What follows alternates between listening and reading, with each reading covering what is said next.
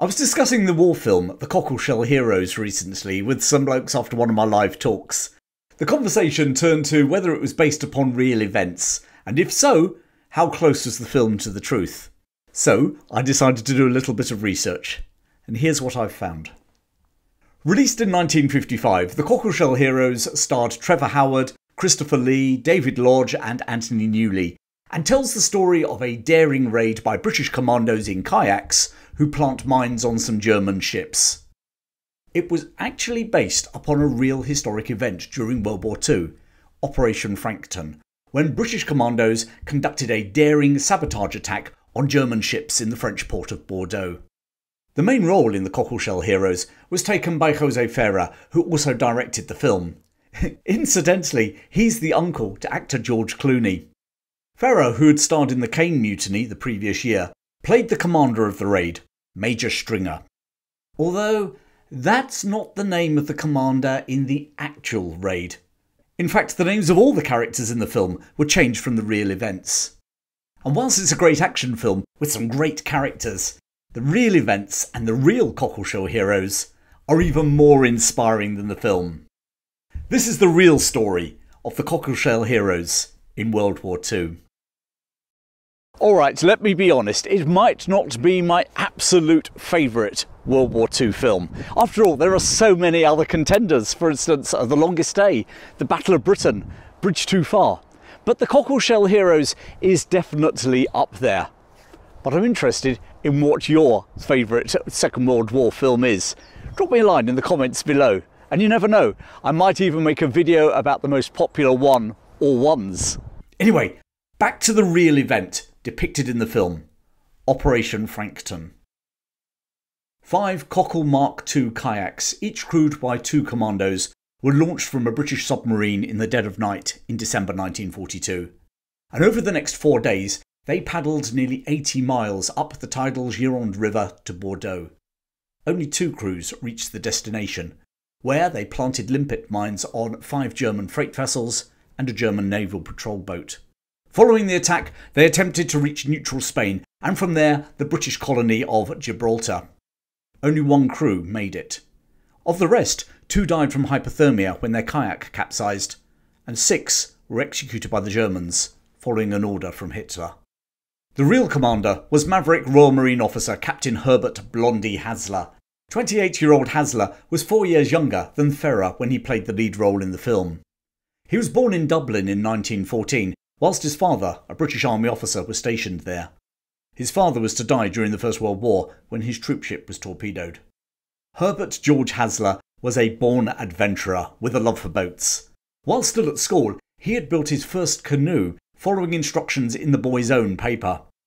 This paper-cum magazine, which contained stories of adventure and sport along with survival skills and competitions, was published for nearly 100 years, until 1967. Now, I can't let this opportunity pass. Did you read Boy's Own? Or if not, what comic or magazine did you read when you were growing up? Nicknamed Blondie, Hasler was commissioned in the Royal Marines in 1932. In the early days of the Second World War, he participated in the Norwegian campaign in 1940, where he served alongside a detachment from the French Foreign Legion. For his actions in Norway, he was awarded the OBE, as well as the French Croix de Guerre. On his return to Britain, he lobbied the Admiralty with his idea of using canoes to attack enemy ships in harbours, but his ideas were dismissed as a bit too Boy's Own for their liking. However, Britain's enemies were to come to his, or rather his plan's, rescue. In the spring of 1941, the Italians had used explosive motorboats to attack British ships lying at anchor off the Greek island of Crete. The attack sunk a Norwegian tanker and severely damaged a Royal Navy heavy cruiser, HMS York. In December 1941, they struck again, this time manning tiny craft nicknamed human torpedoes. They damaged HMS Queen Elizabeth and HMS Valiant at Alexandria in Egypt. Admiral Lord Louis Mountbatten, Chief of Combined Operations, came under pressure from British Prime Minister Winston Churchill to strike back in a similar fashion. And suddenly, Hasler's madcap scheme was not so bonkers after all. He was posted to the Combined Operations Development Centre on the Solent, where he was placed in command of several captured Italian motorboats. In an effort to deceive the enemy, it was announced that these were boom patrol boats whose purpose was to protect Portsmouth Harbour, and thus the Royal Marine Boom Patrol Detachment was born. It would be the nucleus for the Special Boat Service after the war. Despite the Royal Navy's best efforts to blockade the German-held ports on the western coastline of Europe, some German blockade busters had managed to get through. One of the centres of this blockade busting was the French port at Bordeaux. Over 70 miles up the Gironde River, it was too well protected and inland for a standard Royal Navy attack. Not a textbook Navy attack? That was just what Maverick Hasler was after. He did, however, face a problem. The Italian boats, while smaller than a Royal Navy destroyer or even a frigate, would be easily spotted travelling the 70+ miles up the Gironde, and would be destroyed long before they reached Bordeaux. It needed something altogether more subtle and dangerous. Hasler's idea of attacking German shipping using canoes was dusted off, and Operation Frankton was on. He planned to carry out the attack using collapsible kayaks, based upon the type used by the Inuits of northern Canada. Capable of carrying 2 men, these canvas-sided kayaks were called cockles, or officially Cockle Mark IIs, and hence the Cockleshell Heroes. The Cockle Mark IIs were manufactured at the Saunders and Roe or Sarrow works at Cowes on the Isle of Wight. Apart from the 2-man crew, these shallow draft cockles were designed to carry about 150 pounds of equipment, including food and clothing for the journey up the Gironde to Bordeaux, a silent Sten gun, 2 grenades, 2 Colt 45 pistols, and 8 limpet mines. The last of those items would be placed on the sides of the German vessels at anchor in the seeming safety of Bordeaux. In October 1942, Hasler's plan was approved by Mountbatten, but the Chief of Combined Operations insisted that 6, and not Hasler's intended 4, cockle kayaks took part in the raid. Following intense practice on the Swale, which is a tidal channel in the Thames estuary that separates the Isle of Sheppey from mainland Kent, the carefully selected team from the Royal Marine Boom Patrol Detachment were ready for one of the most daring British commando raids of the Second World War. On the 30th of November 1942, the 6 2-man cockle crews, plus a reserve member, set sail on a British submarine, HMS Tuna, from Holyloch in Scotland. Tuna had been launched in May 1940 and was captained by Lieutenant-Commander Dick Raikes. In the film The Cockleshell Heroes, Raikes is renamed Lieutenant-Commander Greaves and is played by Christopher Lee. Probably best known for playing Dracula in the Hammer horror films, Lee, who also played Bond villain Scaramanga in The Man with the Golden Gun, had a fascinating war record in his own right, and maybe I'll tell you his story sometime. As an aside, but thinking of James Bond, the producer of the Cockleshell Heroes was Cubby Broccoli, who produced all of the 007 films from 1962, Dr. No, right through to the end of the 1980s. The submarine captain had intended to arrive at the mouth of the Gironde on the 6th of December, but adverse weather and then a minefield delayed his arrival by 24 hours. Finally, on the early evening of the 7th of December, HMS Tuna surfaced about 10 miles from the mouth of the French River. Hasler had decided to break his attack into 2 divisions, 3 kayaks, all named after sea creatures, in each division. In his own A division, Hasler and Marine Sparks were in the Catfish. Along with them would be Corporal Laver and Marine Mills in the Crayfish, and Corporal Sheard and Marine Muffet in the Conger. Their objective would be to attack enemy ships in the West Dock at Bordeaux.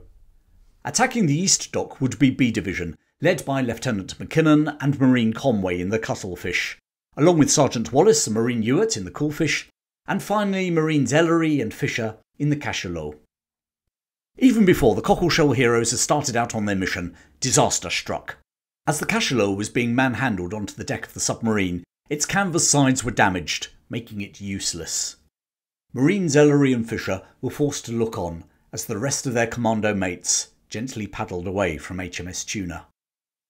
Slowly they disappeared into the dark of the winter night. Raikes noted in the ship's log at 8:22 p.m, quote, "Waved au revoir to a magnificent bunch of black-faced villains, with whom it's been a real pleasure to work with." End quote.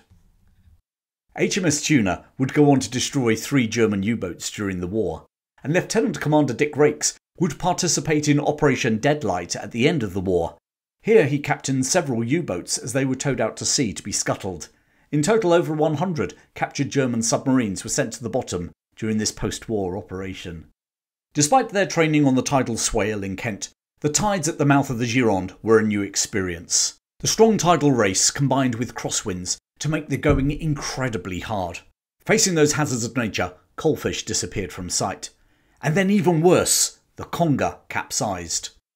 Its occupants, Corporal Sheard and Marine Moffat, had to hold on to the tail of Hasler's cockle, the catfish, in the freezing water. Blondie Hasler now decided to paddle towards the shoreline, before telling the two Marines that he was dragging behind him to swim for it and rely on their training and resources and luck to strike out for the Spanish border, well over 100 miles to the south. So, let's recap. On that opening night, and only just entering the mouth of the river, still 70 miles from their target, Hasler's force had already been halved. Paddling as quietly as they could, the plan was to travel only at night to avoid detection. Whilst decreasing their chances of being spotted, it also meant that their travel time was limited. Moreover, the Gironde was a tidal river. If they paddled with the flood tide, they could cover a fair distance. But if they were battling against the ebb tide, then it would almost feel like they were paddling through treacle. Resting up in the scrub on the riverbank during the day, it would take an estimated 4 nights to reach Bordeaux. On that opening night of Operation Frankton, they came across 4 German patrol boats anchored ahead of them. The Cockleshell Heroes were forced to silently paddle past them whilst lying on their backs. Catfish and crayfish managed the manoeuvre, but they lost contact with Lieutenant McKinnon and Marine Conway in the cuttlefish. At 6:30 a.m, the 2 remaining Cockle Mark II kayaks pulled onto the riverbank to rest. Carefully using the reeds to camouflage their boats, the 4 men, Hasler, Corporal Lever and Marines Sparks and Mills, took cover in the nearby scrub for a well-earned rest. But their rest was suddenly interrupted when some local fishermen and their wives stumbled across them. Hasler was, to use the old British nautical phrase, between the devil and the deep blue sea. He could either get back on the water in broad daylight and hope they weren't spotted, or he could hope that the French wouldn't inform the local gendarmerie. Pleading with them not to say a word, the 4 British commandos watched the French disappear into the distance. The minutes ticked by. The hours ticked by. Finally, darkness descended on them. The French civilians had kept their promise not to talk. Hurriedly, Hasler and his remaining men pushed their kayaks back out onto the silent Gironde and climbed aboard. That second night was so cold that ice formed on the cockpit covers. The following night, they had to paddle against a 6-hour ebb tide. In other words, for 6 out of the 9 hours they worked that night, they were going against the tide.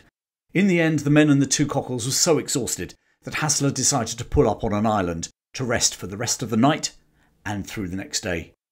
They were now running behind schedule, but at least they hadn't been spotted by the Germans. Or had they? I'll tell you in a moment. On the 4th night, which should have been the night of their attack, the men slowly paddled to a secluded spot close to Bordeaux. There, as the daylight broke, and keeping as still and silent as possible, they prepared their limpet mines. The fuses were set for 9 p.m. that night. With his attack force down from 6 to 2 boats, Hasler decided that he and Marine Bill Sparks in the Catfish would head to the West Dock, whilst Corporal Lever and Marine Mills would head to the East Dock in the Crayfish. Finally, as dark fell on the night of the 11th of December 1942, they quietly approached the docks. They had less than 4 hours to get in and get out. Hasler and Sparks gently paddled into the Western Dock and placed 8 mines on 4 vessels, including a Kriegsmarine patrol boat. Suddenly above them, on the patrol boat, a torch pierced through the darkness towards them. A sentry had chosen the very minute that the Catfish was by the anchor chain to check on the surrounding water. The light flashed this way and then that. Surely it was all over. And then, as suddenly as the light had appeared, it was switched off. The sentry had done his job. 70 miles from any Royal Navy ships, his patrol boat was safe here in Bordeaux. Meanwhile, over in the East Dock, Lever and Mills in Crayfish made for a cargo ship, the Tannenfeld. The Tannenfeld was a celebrated blockade runner, launched in 1938. In 1941, She had found herself on the east coast of Africa in the Italian colony of Somalia, or Somaliland as it was called at the time, when the British invaded. In an effort to escape capture, she had set out on an epic escape journey, travelling all the way down the east coast of Africa to the Cape of Good Hope, and then steaming up the entire Atlantic, evading Royal Navy patrols to arrive here in Bordeaux. Now the commandos placed 5 limpet mines on the hull of the blockade runner, and they used their remaining 3 mines on a small liner moored nearby. Now both crews swiftly made their way out of the docks and back down the Gironde, meeting up on a nearby island. In the distance they could hear muffled explosions. Operation Frankton had been a success. Exactly how successful they didn't know. They had bigger things to worry about, like getting back to Britain. The plan had always been to make their way overland to the Pyrenees and cross into neutral Spain before making for the safety of British Gibraltar. Sometime after 6 AM the morning after the attack, the 2 crews scuttled their Cockle Mark II kayaks about 100 yards or metres from each other on the south bank of the Gironde, and then separately struck out for Spain. Only Hasler and Sparks were to make it.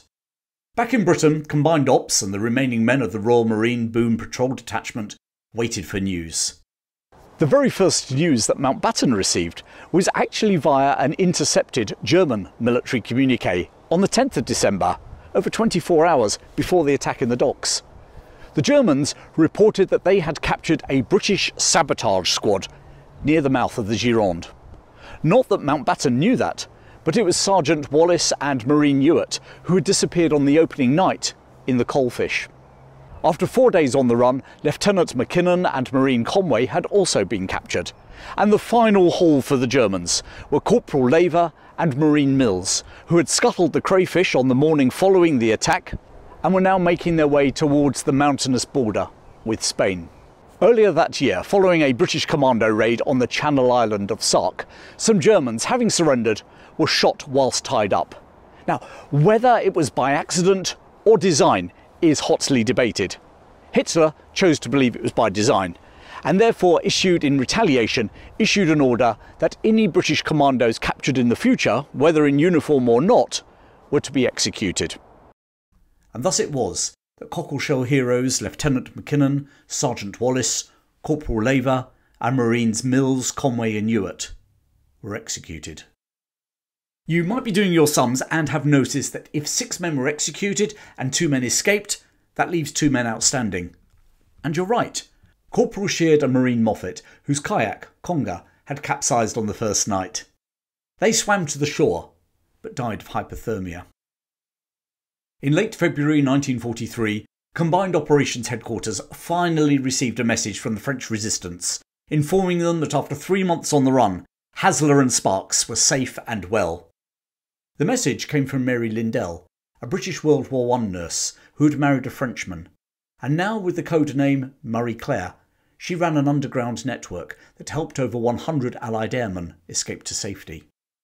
Afterwards, Bill Sparks, a tough Londoner from Clerkenwell, recalled with amusement Captain Hasler being ordered around by this small, feisty lady.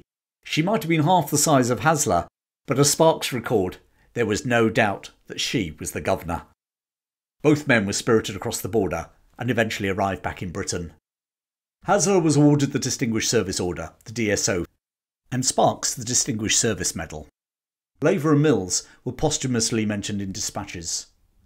Operation Frankton, the attack on the docks at Bordeaux by the Cockleshell Heroes, resulted in at least 3 German ships being put out of action. Included in these casualties was the blockade breaker, Tannenfels, which was so badly damaged that the Germans decided that her best future lay as a block ship, and so scuttled her in the Gironde in 1944.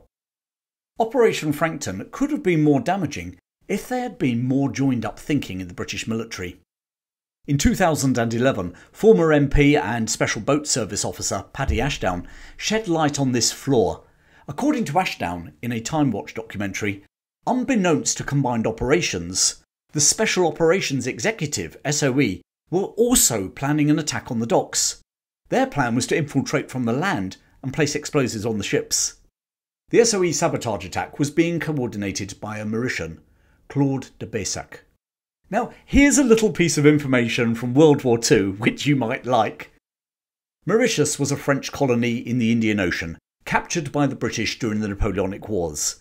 So for 130 years, the inhabitants were British subjects, but like de Baissac, spoke French, and were thus ideal candidates to work as agents in German-occupied France. Over a dozen Mauritians served as SOE operatives in France during World War II.